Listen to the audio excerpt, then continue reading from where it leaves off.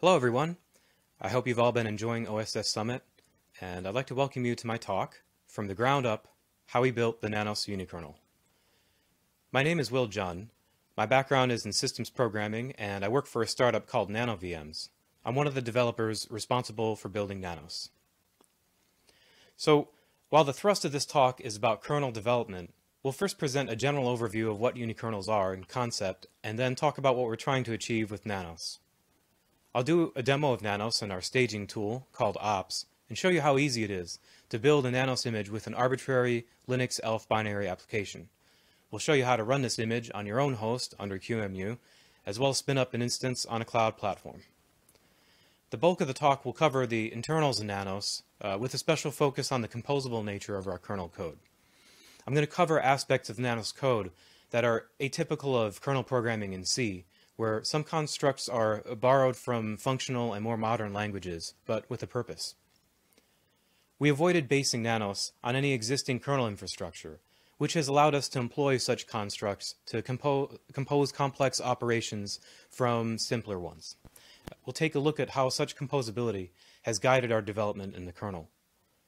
We'll also take a look at some current developments in the area of management, particularly involving our interface to an evolving interface to Nanos' hierarchical tuple-based configuration and management store.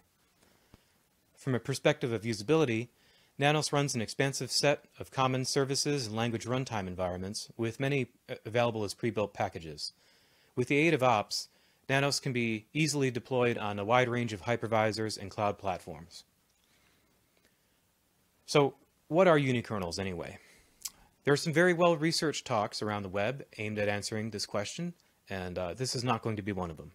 But I'll give some exposition here for those of you who are new to the concept. We'll talk about some of the practical problems in deploying existing unikernel technologies and show where Nanos comes into the picture. A unikernel is a type of OS kernel that runs a single application. While mainstream general-purpose operating systems support multiple running processes each with their own address space, multiple users, and even separate namespaces for partitioning a system into containers, a unikernel just supports a single process and program address space. This greatly simplifies the kernel as well as the user space environment. In doing so, the so-called attack surface, or the amount of possibly vulnerable code, is reduced. A unikernel image is purpose-built and ideally contains only the components necessary to run the program with which it was staged. Okay, so why might someone be interested in running their application on a unikernel? Some of the reasons most commonly cited are that unikernels boot almost instantaneously, with startup times typically measured in tens of milliseconds. With only a single process to run and minimal OS facilities to support it, it's not difficult to see why unikernels start so quickly. Since they contain a single process, without a shell or other utilities, there would be much less code available to exploit on a compromised instance. But it's important to note that many unikernels don't have any privilege separation between the application and kernel code, since the application and kernel are built together in a single image, running with full kernel privileges. The argument here is something like, well, if you exploit an application and can control the whole VM instance, so what? There's nothing else in the instance besides the application. But it's really not that simple, and we'll discuss some of the debate on this matter in a moment. Unikernels are small. Unikernels that take the library OS approach can be very small, as the application links directly against the kernel components needed, leaving everything else out. Nanos doesn't take this approach, but it has a very small footprint. Now, if I take a mainline Nanos kernel build today and strip it of debug symbols and debug info, it comes out to about 750 kilobytes. And that's with all the features built in, including platform and PV driver support for hypervisors like KVM, Zen, ESXi, Firecracker, and Hyper-V. So we could whittle it down even more for a given deployment if needed. Now, given their small size, a single box can, in theory, run hundreds or thousands of unikernel instances. Existing cloud providers and hypervisors in the market aren't really designed to scale in this manner, but they could eventually, especially if they are written with unikernels in mind. Such scalability could mean that unikernels have the potential to displace containers in the future without the risks inherent in relying on kernel namespaces for isolation. Unikernels are a nascent technology. While some academic projects from the late 90s started to experiment with merging kernel and application functions, or kernel functions directly with a single application, unikernels have only recently found a home in virtualized environments in the cloud, where microservices are deployed and mainstream OS features like multiple running processes and multiple user support can be jettisoned without consequence. Unikernels are increasingly being used to isolate services and edge and embedded applications as well. This is spurred by the emergence of hardware virtualization features on system-on-chips, such as those based on ARC64. We're exploring these applications with Nanos as well, but for the purposes of this talk, we'll focus on what has been the primary target for Nanos, services in the cloud. So, what sets Nanos apart in the field of unikernels? One of the aims in developing Nanos is to lower the barrier to entry to deploy common services in the cloud. Many unikernels have either limited support for languages, require that applications be explicitly targeted or ported to the unikernel's unique environment, or are POSIX source compatible, but require extensive work to compile a large application. Nanos is one of a few unikernels which aim to offer binary-level compatibility with Linux. We support Linux ELF program binaries, in many cases straight from packages of major Linux distributions like Debian, and we use standard unmodified builds of glibc and other shared libraries. There are times when an application requires some patching to run under Nanos, for instance where a call to fork could be eliminated or replaced with the use of pthreads. But keep in mind that it is not our goal to run every possible application and have complete feature parity with Linux. We're focusing on running a core set of services in the cloud really well. Our orchestration tool, ops, aims to ease deployment. Ops can take an arbitrary Linux ELF binary, extract the shared libraries it depends on from the host environment, package it up as a bootable disk image, and run it either under QEMU locally or deploy it to a cloud provider. For convenience, Ops offers pre-built packages of common services and language runtimes. These can be used to quickly spin up an instance with only your source code and/or config files, bypassing the need to stage the application or build it yourself. Unlike unikernels that focus on specific language support, we concentrate on binary compatibility, and as such support virtually any compiled language out of the box. And as for language runtimes, Python, Perl, Node, Ruby, Java, PHP, Clojure, R, Elixir, and Lua are just some of the languages known to work under Nanos. Cloud platforms currently supported by Ops are AWS EC2 and Firecracker, Azure, Google Cloud Platform, OpenStack, vSphere, and Vultr. And despite limited support in Ops, Nanos images may also be deployed on Kubernetes and DigitalOcean. Of course, Nanos is open source software and is released under the Apache 2.0 license. We currently only support 64-bit x86 binaries at the moment, but 64-bit ARM support will be arriving soon. Ops in the Nanos build environment work under Linux and Mac OS, with Windows support for Ops currently in the works. Okay, before we move on to a demo of Ops and Nanos, I'd like to talk about our approach to security. In addition to foregoing the library OS model in favor of providing a compatible binary interface, we stray from the purest sense of a unikernel, if you will, by implementing standard security features typical of more mainstream OSs.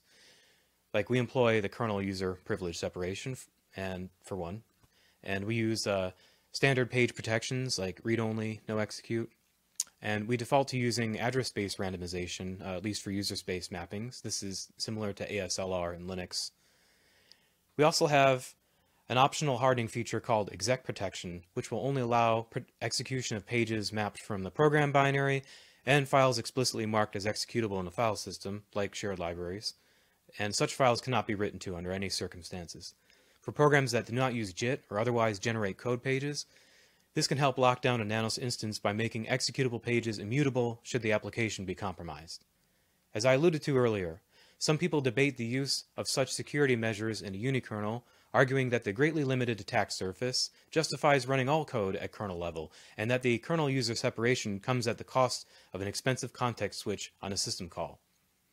Keep in mind that, for the latter concern, such a syscall context switch is not nearly as expensive as a context switch between processes, which involves changing address spaces, and using sysret and sysreturn on x86-64, it's even much lighter, less than a quarter of clock cycles according to the AMD 64 system manual than using traditional software interrupts in IRET.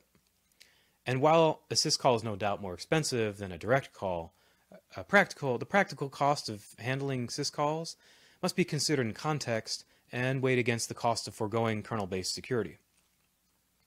Another factor to consider is that system call interfaces are evolving, as with the introduction of IOU ring in Linux, also supported by Nanos, which amortizes the latency of a system call over multiple queued requests. The performance question is still a matter of debate, but we're really not convinced that the speed up of a trap-free system call is worth the loss of protection from foregoing privilege separation. So let's get back to security matters. It's outside of the scope of this talk to debate the security risks of using unikernels, but there is a very compelling paper and talk that was produced last year by NCC Group titled Assessing Unikernel Security by Spencer Michaels and Jeff DeLeo. They took a look at a number of unikernels that don't implement the aforementioned features and demonstrate how they can be handily exploited to execute arbitrary code at kernel level. Lacking privilege separation means that virtually no useful security measures can be implemented in a kernel at all. Attempting to lock down pages or implement exec protection would be entirely pointless if the application could run with kernel privileges. Keep in mind that for these unikernels lacking privilege separation, a compromised user application has full access to paravirtualized devices, including the network interface, and can do things like send raw packet frames. Hypervisors would need to have strong capability restrictions in place to limit damage from such compromised VMs. So you should all now have some basic background on the concepts and major issues surrounding use of unikernels. And we've talked about the goals of Nanos in making unikernel deployments easy and practical. But that's just talk, so let's see it in action with a demonstration. Let's start off with a quick little demo of ops using a pre-built package. First we'll visit the website ops.city, which is running on Nanos, and snarf this little install script to get ops up and going. Here we go.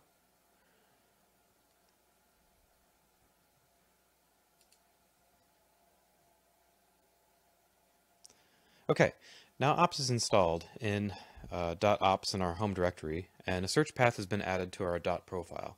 So let's open another login shell so we'll have it in our path.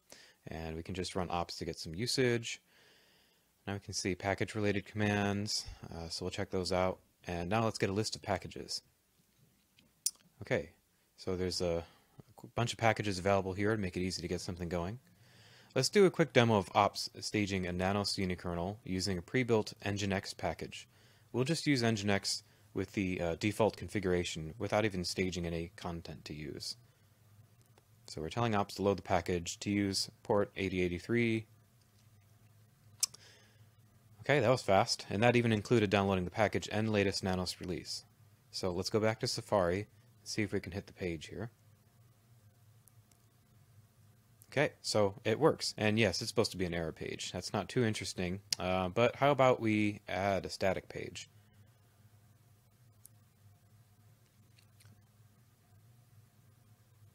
Okay, so here I have a simple little static page, and here's an ops configuration file in JSON, which simply tells ops to stage the page along with Nginx, and we're still using the default Nginx configuration. Okay, great. So that's a very simple test. It shows you how to add a file to the image. Now, just to reveal what's actually happening under the hood, let's run it in verbose mode so you can see the QEMU command line. And let's have it dump out the manifest file too, so we can see how Nanos is being configured. Then we'll just kill it since we're just interested in the output from ops. Okay. Note the netdev user command line option. This tells QEMU to enable user mode networking, which is handy for development because unlike using a tap device and bridging, it requires no special privileges. And now here we can see the manifest file. The file was constructed by ops and fed to Nanos staging process to tell it where to find Nginx, shared libraries, and configuration files. Plus it has arguments and environment variables for the program.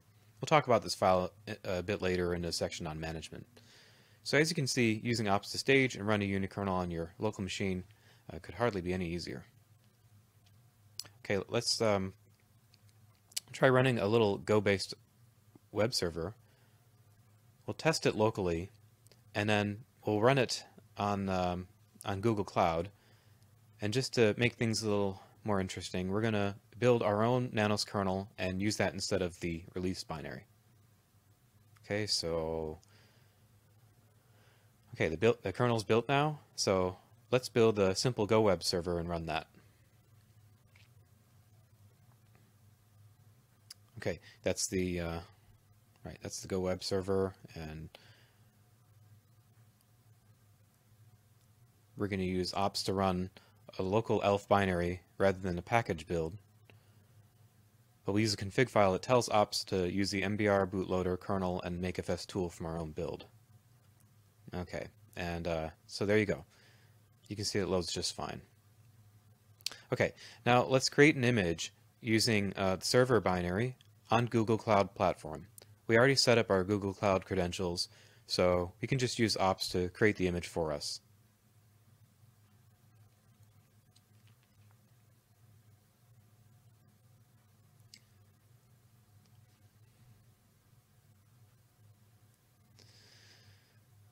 Okay,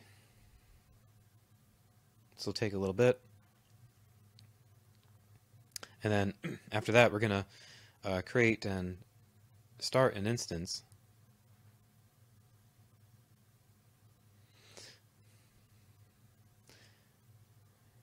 Feel free to twiddle your thumbs here. This takes a little bit of time, but it's not too painful.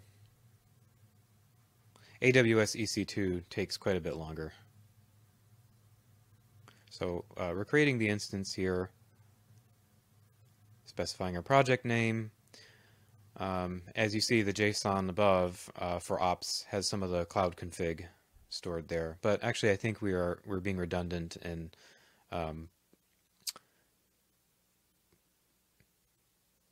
yes, we're being a little redundant in specifying some of those options again. Okay, so now what we're doing is we're back in Google Cloud Console. We're trying to find the image because we need to edit the instance and add a network tag to open up port 8080. We have that saved as the Nanos tag. So we click Edit, scroll down, and where's the tag? Here we go, the tags, and then we add Nanos, save it.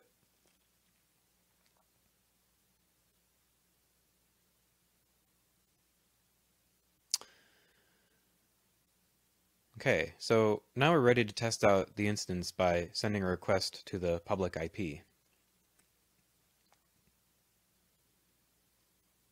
Okay, and there it is. Okay, so now let's have a little fun and do a speed test. I have two Debian instances running on the same subnet, so we can use one of them to run Apache Bench against the Go web server on Nanos, and we can run the same server binary on the other Debian instance and profile that too. The Nanos image was provisioned using a G1 small machine type, whereas the Debian instances are N1 standard 1. So I stopped the Nanos instance to change the machine type so that they'd be all the same. You can see here that they're all the same.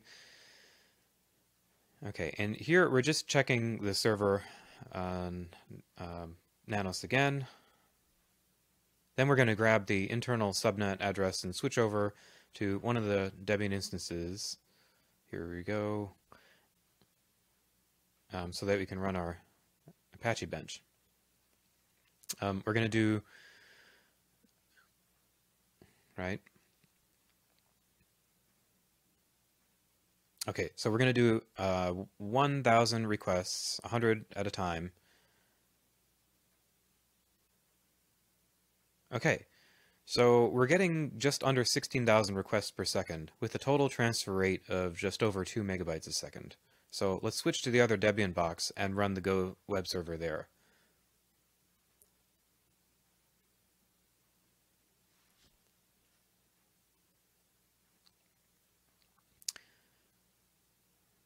Getting the internal subnet IP. Okay, we're running the server. Okay, we started the server. Let's just make a request to check it and make sure we have our ARPs in place and everything. Okay, here we go. So now for the test, same test.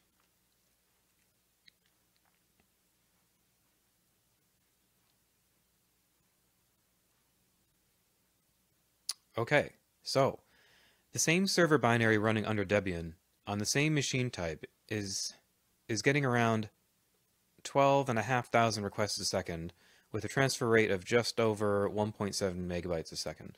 There's nothing else running on these Debian instances, and I started them up just for this test. So while this is purely anecdotal and not any kind of serious benchmark, it is interesting to see that this web server running over 25% is running over 25% faster on Nanos than under Debian for an equivalent instance type. So I think it's fair to say, at least in this case, that Nanos is pretty fast. Okay, so now you have a sense of what unikernels are about, and you've seen Nanos in action. So now let's get to the part of the talk that is most interesting to me, and that is the internals of the kernel. Let me just say up front that there is a lot of material here, and I'm going to move at a pretty fast pace. There's only so much I can cover in the time we have, and if you're really interested, you're probably going to check out the source tree anyway, so I'm going to skip over any rote enumeration of the various parts of the kernel, and instead talk about some of the design decisions that we made, with emphasis on what I personally find most interesting. Now, my hope here is that the aspects of the kernel that are most unusual or compelling to me will also be thought-provoking for you as well. Some unikernels, like OSV and RumpRun, borrow heavily from more established OS kernels, and yet others go with a clean slate approach. When I joined NanoVMs, development was already headed down a latter path. At that time, the kernel was entirely the work of a single developer, Eric Hoffman. Eric's code was quite different from any code I had seen before, particularly kernel code written in C.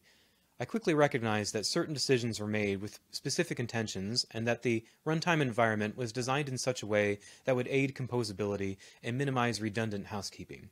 So, I'd like to place a special focus on these aspects that have informed Nanos development, and it may be that a deep dive into these nuances will be most useful to developers who are beginning to work on the Nanos kernel itself. The Nanos kernel is built on a foundation which we call the runtime. As we are self-contained and running on bare metal, we need some kind of runtime library for formatting output, allocating memory, managing timers, and things like that. We also need implementations of basic data structures. Most of the data structures we have here are quite ordinary. We have a linked list type, resizable buffers and vectors, a priority queue, which is used for timers, a lock-free queue, a left-leaning red-black tree, a hash table, a symbol table, and a tuple type. So we'll spend our time here focusing on aspects of the foundation that are less common, particularly within C and kernel code. Okay, let's first consider a primary function of any runtime system, memory allocation. Now, if I was given the task to build a memory allocator for a new kernel, I might just stick to the interface that is most familiar to me, malloc and free. That's what we're accustomed to using in user space with libc. And that's what the other major OS kernels use. Linux uses kmalloc and kfree. FreeBSD uses malloc and free. Each have more than 4,000 calls to allocate alone, not including other interfaces for getting cached objects. But this interface is rather inflexible, and there's a great deal of complexity hidden behind it. Many times we just need a place to stash a struct, but in a kernel, we often have special constraints that need consideration. Kmalloc in Linux may be invoked with dozens of flags and modifiers to convey special constraints, such as to specify a zone, or whether user memory might be DMA'd to, or even whether memory should be zeroed after being allocated. So why hide the handling of such constraints behind a single door? If this wasn't complicated enough, Linux and FreeBSD end up creating more allocate and free instances to manage to manage cached objects of a given type, and these are global as well. Now, to be fair, this isn't to say that such interfaces are unmanageable, and these are a result of years of evolution in very large systems. It isn't trivial to change many thousands of invocations over to a new interface. But could we address the general problem of memory allocation in a more flexible way?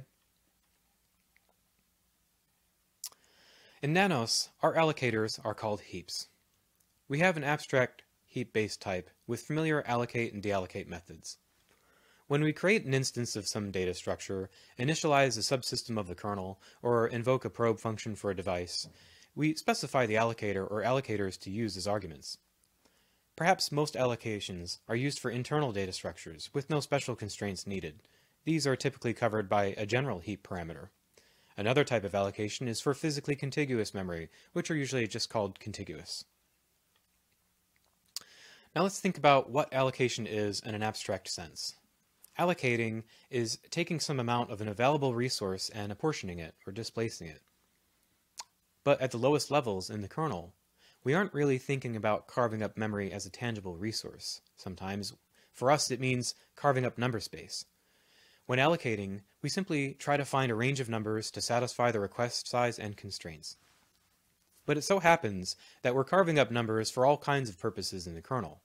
There are disk blocks, file descriptors, thread IDs, interrupt vectors, and so on, and all of these number spaces are managed in similar ways, primarily via allocate and deallocate methods. So why do our allocators need to be written for memory allocations alone? Okay, so let's take a look at a concrete example of a heap in Nanos, the ID heap. The ID heap is a general purpose allocator for a number space. It serves and manages allocations from a pool of number ranges. It extends the base heap interface to allow the setting of constraints or attributes, like randomize, which we use to implement ASLR, first fit or next fit, or to allocate only from a given subrange. It can draw from a parent heap when more space is needed. In the Nanos kernel, virtual address space is allocated in 4 GB chunks from the virtual huge ID heap, the ranges for which are initialized statically according to architecturally defined limits. Page-sized allocations of virtual address space are allocated from the virtual page heap, which in turn draws from these 4 GB-sized pages served by the virtual huge heap. The physical heap serves allocations of physical memory, the ranges for which are initialized according to available system memory probed on initialization. The ability to specify a parent heap on ID heap creation points to the composable nature of heaps in Nanos. So let's take a look at how we actually get some usable pages of memory using the elemental ID heaps. The physically backed heap does just this. An allocation from this heap translates into allocations from both virtual and physical parent heaps, followed by a call into the page table code to map the virtual allocation to the physical. The return virtual address is usable physically contiguous memory. On deallocation, the mapping is removed, and the virtual and physical allocations are returned to their respective heaps. It's very simple. A single instance of the backed heap is used to feed general-purpose allocators, as well as physically contiguous buffers for device and DMA use. Okay, now let's say we want to carve such map pages into smaller allocations. There's more than one way to do this, but we typically use an object cache heap, called objcache, to draw from backed page allocations and serve up smaller allocations of a fixed size, maintaining an in-place free list of objects within a page, as well as a list of pages with free objects available.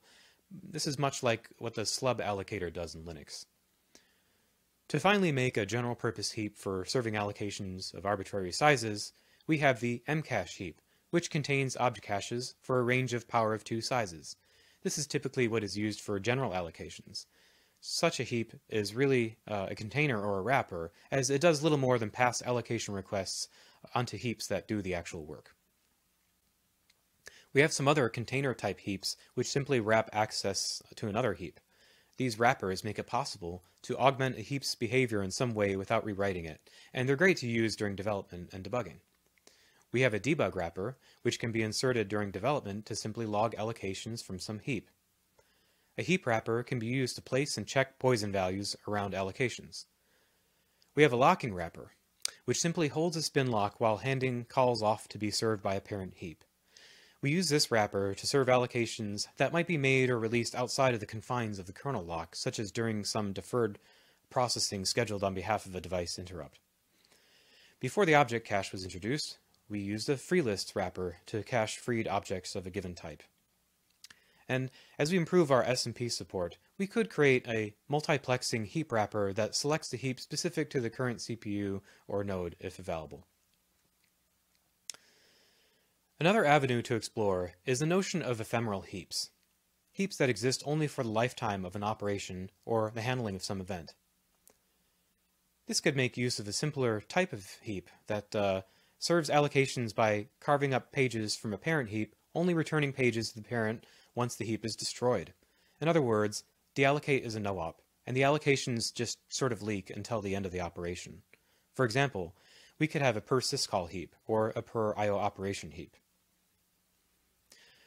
I hope this little tour through our memory allocation scheme illustrates the power of parameterizing memory allocators and composing complex allocators out of elemental ones.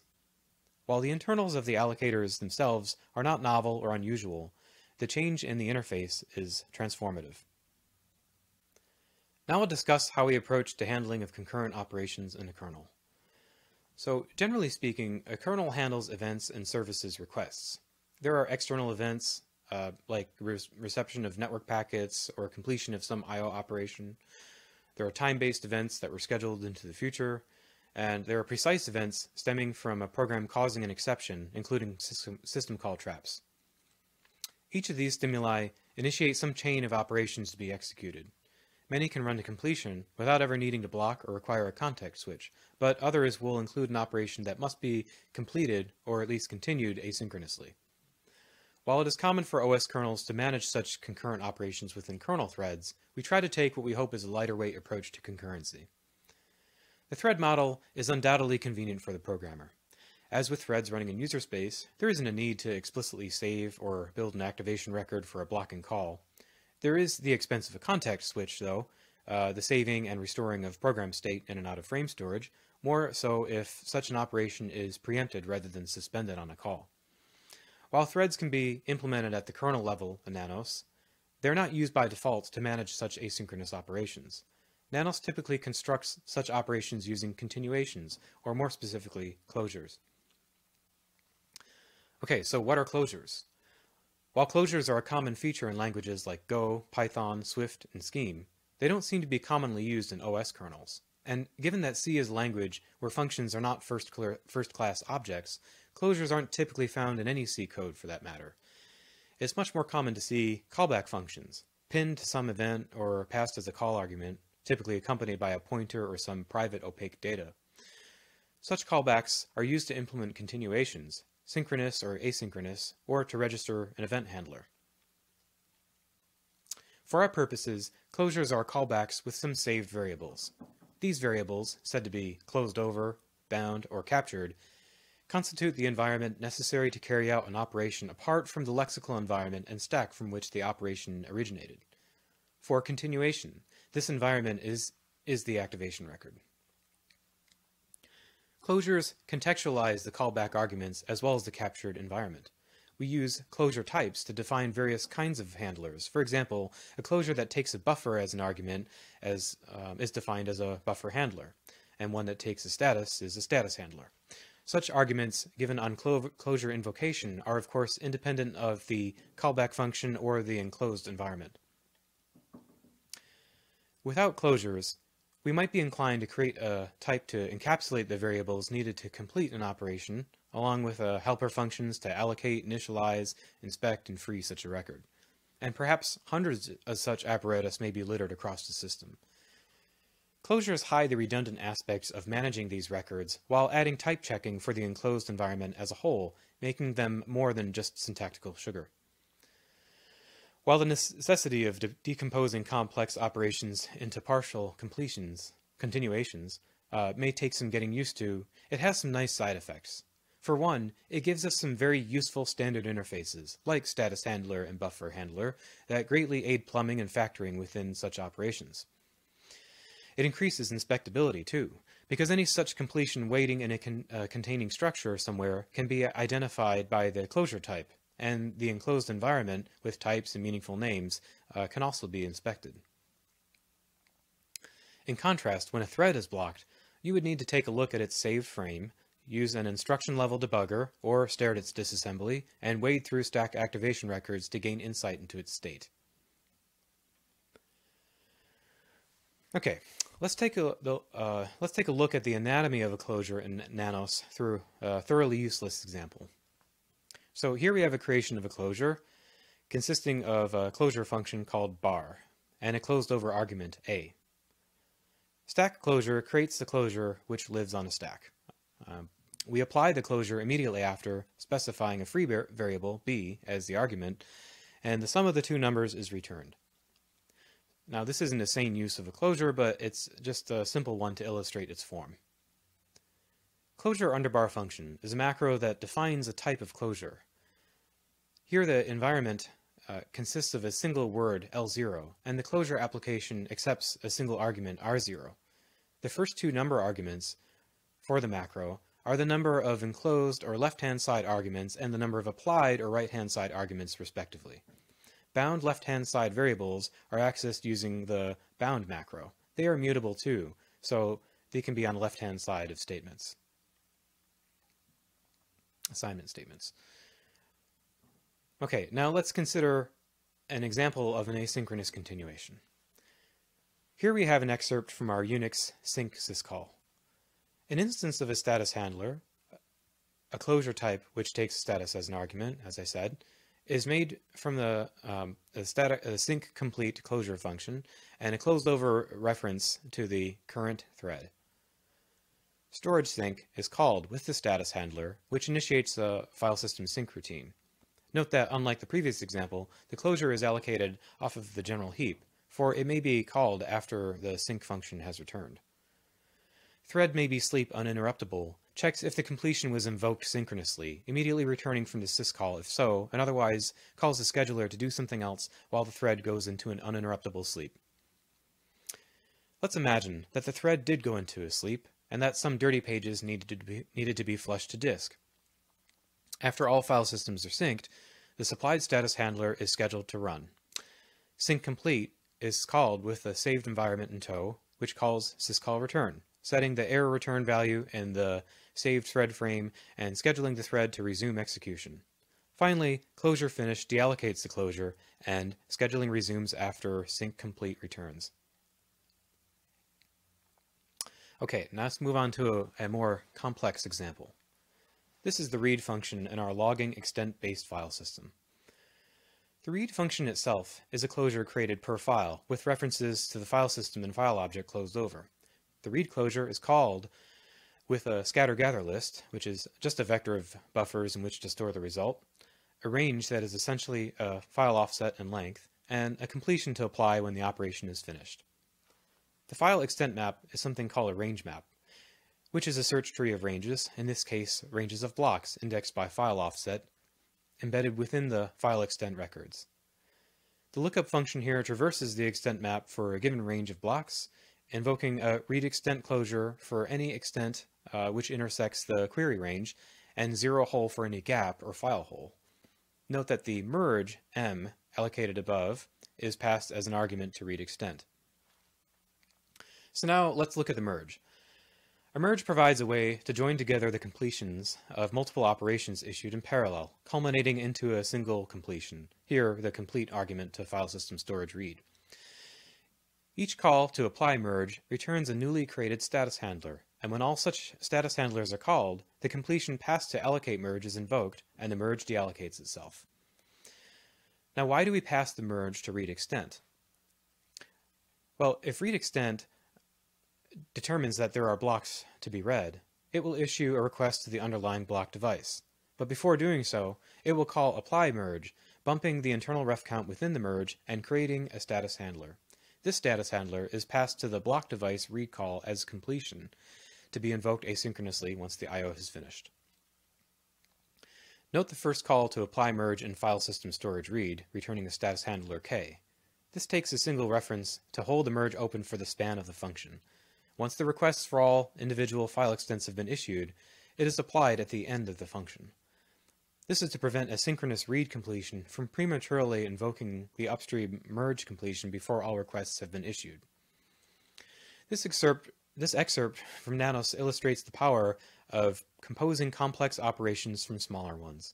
Together with read extent, zero hole, and the function which issues the block reads, the whole file system read operation consists of just over 70 lines of code. Let's take a look at one more application of closures in Nanos, scheduling. Our scheduling is incredibly simple. There are a handful of lock-free queues for runnable operations.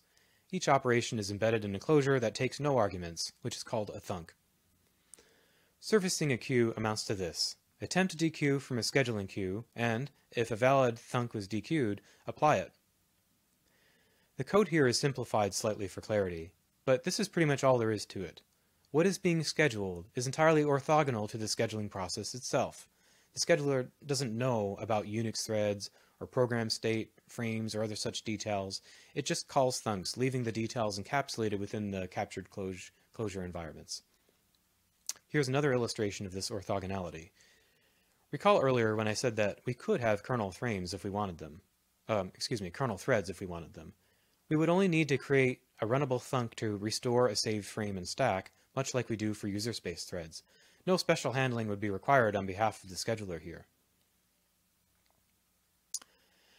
As with any run-to-completion type of scheduling, this game manages to avoid the need to perform frame saves and restores, standing in contrast to a heavily kernel thread-based approach such as what is used in FreeBSD. While this may seem advantageous with regards to performance, there are some caveats. For one, we are allocating memory in many, or perhaps most cases where we need a continuation. This is ameliorated somewhat through the use of something rather awkwardly called a closure struct, which just embeds a closure environment within an existing activation record. We could do a lot more work around the system to fold smaller closure environments into larger ones, thus reducing allocations. When it isn't possible to associate a continuation to a larger context, the use of ephemeral heaps, as mentioned earlier, could also cut down on allocation overhead by simplifying closure allocations and simply allowing them to leak for the lifetime of an encompassing operation. An argument could be made that copying variables in and out of closure environments would counterbalance any potential advantage over thread switching. Again, this expense is inversely proportional to the persistence of closure environments. To be clear, this approach of using explicit continuations is not being proposed as a better alternative to the use of kernel threads. The two are not mutually exclusive, and we are currently exploring the use of in-kernel threads to implement modular management services within the kernel. But we feel the discipline of decomposing complex operations into partial applications has paid dividends in terms of composability and inspectability. Let's now move along to talking about how we approach configuration and management within Nanos. Perhaps the most interesting aspect of our approach to management is that we have one common space to store values used for configuration as well as revealing information about a running instance. This key value store is created when a Nanos image is built as part of our logging extent-based file system called TFS. The system manifest, which begins life as a human-readable JSON-like text file, contains all the essential values needed to create a Nanos image for a given user program. The structure of a root file system and location of files to be included, the location of a user program and command line arguments, environment variables, and debug flags. Let's take a quick look at an example of a manifest used for our little test Go web server. Now, don't worry, you won't need to write such a thing to spin up a Nanos instance with your desired program, because Ops will take care of that work for you. But it may be helpful to get a visual sense of the ingredients needed to configure Nanos. This manifest file is fed into our makefs tool, which ingests these values and stores them within the file system log. The reference files are taken from the staging environment and written into the file system. Note that even file system metadata, such as the location and size of file extents, also lives in this common value store. When Nanos boots, the log is parsed from storage, and a root tuple is created in the system. This construction here might be a familiar one. A tuple is a key value store, and values can be either tuples or other data types. For now, we just have tuples and buffers, where buffers may contain text strings or serialized types like integers. This root tuple is the sole source of Nanos configuration, again including the file system tree and file metadata. So from the kernel's point of view, the root tuple describes a system in its entirety. This common store not only holds configuration information, but also provides live data describing a running system. One active development in Nanos is that the values in a tuple do not necessarily need to be stored in memory. They may be backed by methods that produce values on demand. This model allows data to be pulled as needed without any intermediate storing of values. So for instance, a network driver would not need to periodically push interface counters into the root tuple. It can just provide back access methods that serve up the latest counters on demand. Yet access to the common store shows such statistics as if they are live. We are also in the process of creating optional external interfaces to this information store to enable management services as well as aid debugging of the live instance. This might be better illustrated with a demonstration. Here we have a Nanos instance running and exporting an experimental management interface. It's using a tiny HTTP server running inside the kernel, which serves up a JavaScript client and passes live data using WebSockets. And yes, don't worry, this isn't something that would ever be exposed to the outside world or even built in a Nanos image by default. It isn't pretty yet, but it is just some JavaScript code, so the possibilities here for the interface are unlimited. For this example, we just expose a few select tuples that aggregate some interesting data about the running system. Okay, so let's click on children. Children is a key whose value is the content of some directory, in this case the root directory. So we just see some file system metadata here. Now if we click on the dev subdirectory, we'll see more metadata. And if we click on the children again, oh look, there's dev urandom and dev null. Okay, so we can browse around and look at some of the static configuration. Okay, now let's go back and we'll take a look at interrupts. Here we see the various interrupt sources that we have in Nanos. So let's click on one of the sources, the VirtIO network transmit interrupt. And here we see the interrupt count being updated live. So we have streaming updates too. Note that this little web interface is just a component placed on top of the value space, and that it could just as well be a telnet interface or a command line shell utility or something else. But this is all made possible by the common value space and its get-set interface. There's a bunch more work to do here and possibilities to explore. We're working to add a degree of introspection for objects around the kernel that can be usefully tracked or managed in some way. The heap allocators, network interfaces, sockets, threads, CPUs, and futexes already exist as objects in the kernel and would be able to directly export a tuple-like interface and be inspectable or even mutable if enabled using this common interface. Now imagine the possibilities here not only for system management but for in-depth debugging of live instances. And with use of address tagging, the developer could readily identify any managed kernel object from its address alone, with no other context about it. Just imagine how useful this could be when analyzing a core dump.